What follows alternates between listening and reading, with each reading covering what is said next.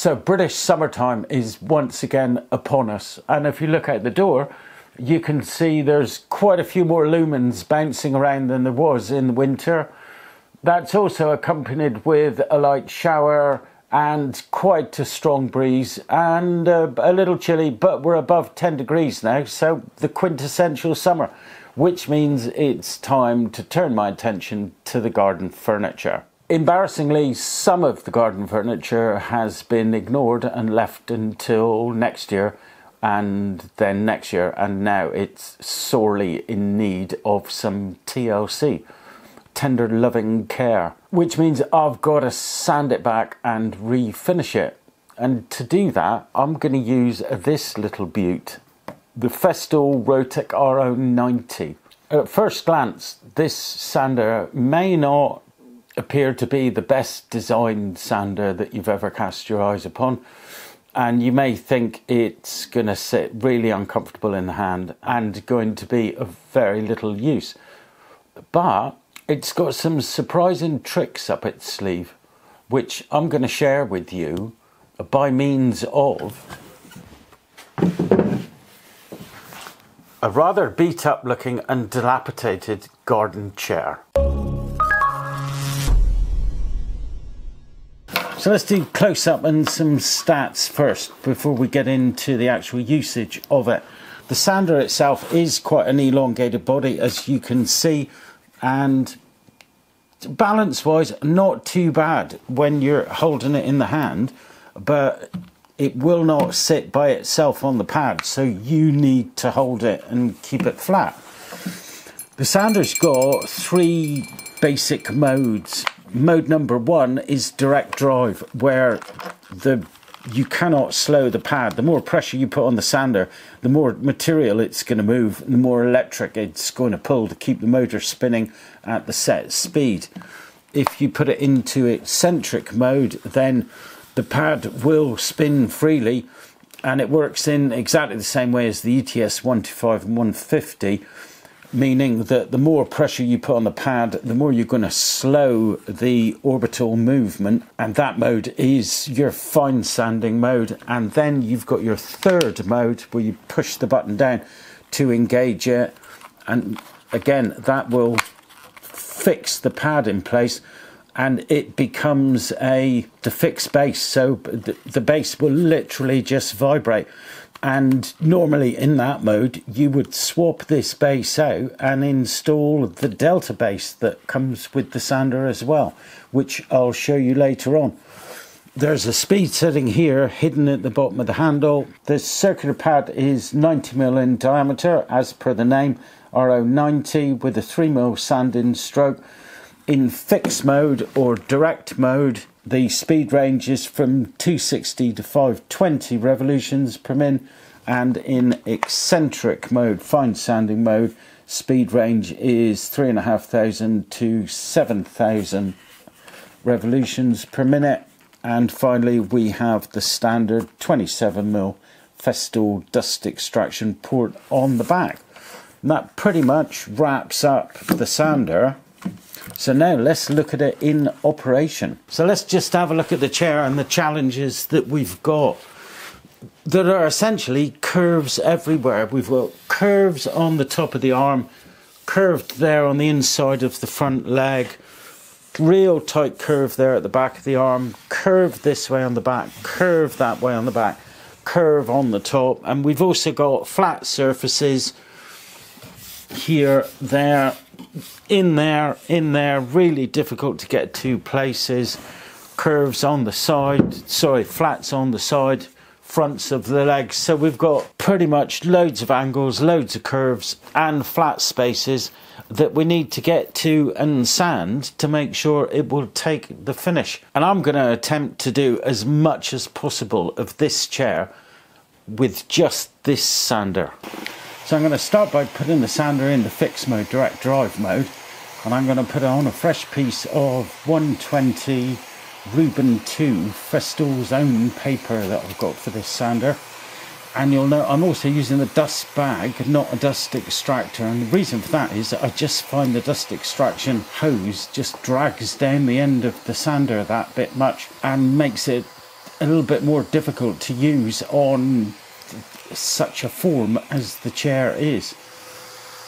With it in direct drive mode, it allows me to keep variable pressure on the sander, less when I'm on one of the rounds where I've got less contact between the pad and the chair itself. So I want less pressure on that point so I don't cause a flat spot.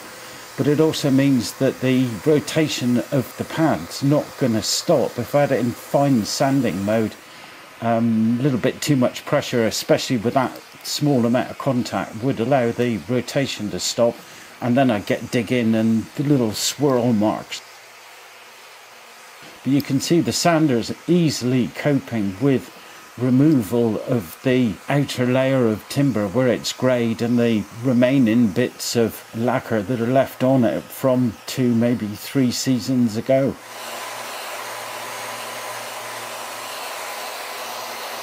I should also mention that the RO90 is available with 2 different types of pad.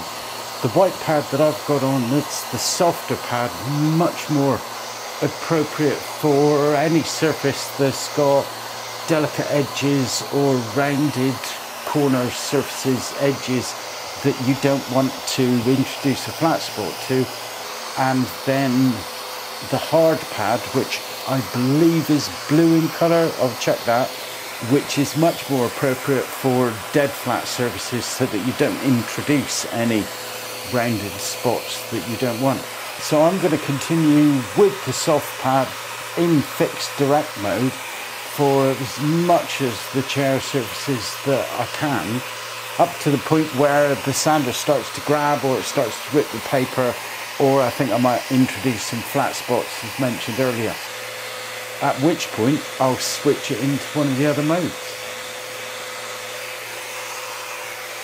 So it's all but all of the chair sanded using fixed mode, direct drive mode, and it's taken it down really well and really quite quickly. I'm now going to switch it into eccentric mode so that I don't have the direct drive engaged, and that way it's going to be a lot more gentle when I do the very top of the chair and some of the slightly more awkward to get to places, because as I mentioned earlier, in the eccentric mode, if I push too hard, it's just going to stop it and it's not going to dig in and cause so much damage to the chair.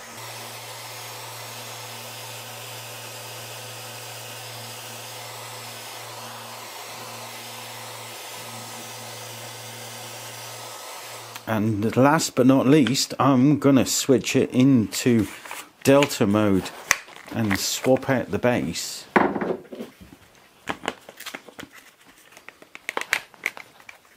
And with the Delta pad, as I'm sure you're aware, you can get into far more nooks and crannies, really into the tight corners, which I think is the thing that makes this sander a cut above the rest.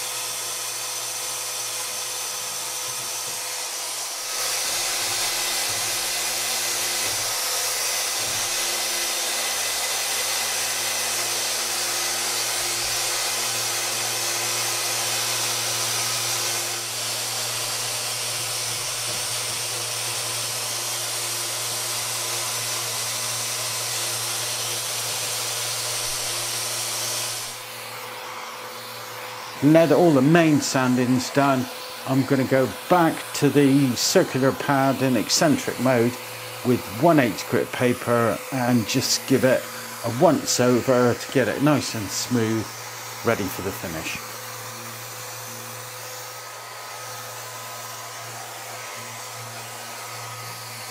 So Festool's Rotex RO90. A bizarre looking sander and probably one that you're just going to walk straight past to begin with, but Really worth a second look. At the time of recording this video, it's on sale for just shy of £570, which is not a small amount of money by anyone's standards. But you are getting a sander capable of 4 different modes, as Festool marketed it. The direct drive mode, which is just going to eat the material. The fine polishing mode, which is the eccentric mode. For fine sanding, then you've got the delta pad to get into those tight nooks and crannies. And finally, the only one I haven't shown you is polishing mode. And they also sell a dedicated polishing pad to go with the sander. I've gone from hating it and thinking that I've wasted my money to absolutely loving its versatility, and as demonstrated, the entire chair with one sander. It may well be worth a second look, even with the price tag it's got on it. Hope this was of use to you and that you enjoyed the video. If you did, consider a thumbs up and maybe even a subscribe to the channel. Thanks very much for watching and see you next time. Ta-ra.